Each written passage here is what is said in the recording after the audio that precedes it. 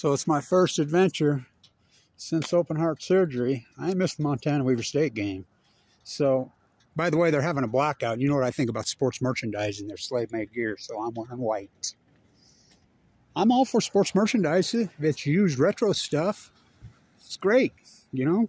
But to have a blackout and here's 20,000. I mean, you know how toxic, environmental, horrible that is, not to mention the slavery.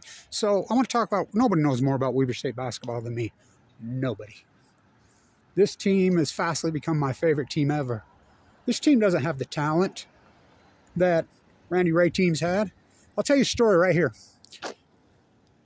Right after in 2016, the talent that Weaver State basketball has had over the last decade under the Randy Ray is mind-boggling. I look back on it, I think about it.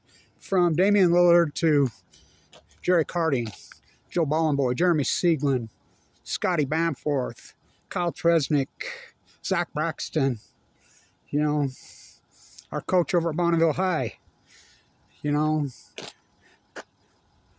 Cody John. I mean, all of them. I mean, Mr. Richardson. I go on and on and on and on and on. Kyle Bollinger. The talent he had was staggering. He could not win. He would fade away at the end of this season. He was a horrible coach. Me and him were friends, and I remember I worked for Coach Beglin.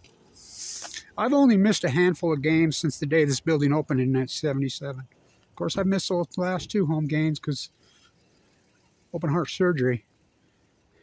So, after the game against Xavier, they get beat in the tournament, which that team was loaded. I mean, loaded. And Randy Ray, me and him have it out.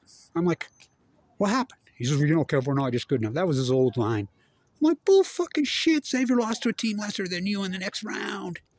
No, we don't get players like you used to get in the, oh, what are you talking about? You don't get players. Like, you mean like, all right. Okay, love you. You mean like Damian Lillard? You know, and I just went off on it, me and him, and that was when our relationship kind of started to sour. Now, remember, I did the play-by-play for KWCR, for the radio station, you know. And I missed games in the Lillard area in 2011. I missed a few because I was in a bone marrow transplant fighting AML leukemia. So when Randy got forced out, I was so glad he was gone. He never gave a shit about the fans. He never gave a shit about the players. He gave a shit about him, his money. By the end of the season, he didn't want to win a tournament game. He wanted to go whatever he is he does. Stu Morrill knockoff. So I voted for, you know, I'm a Ronald Beglin guy. I voted for Jimmy DeGraff to be coach. So they handed it to Eric. I wasn't too happy about it. But I've learned to like him. He's becoming one of my favorites ever. This team doesn't have talent. Not a lot. I mean, they got the one thing Randy Ray teams didn't have.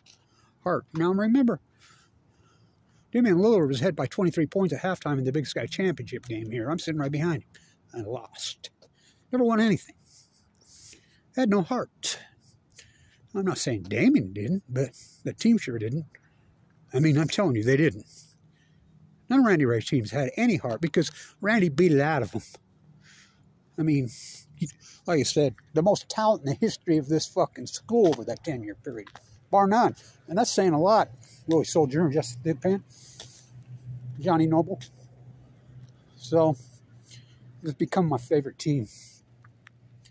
This team was playing Montana. We know what a war that is. So, my first thing out, we'll see if I can hang.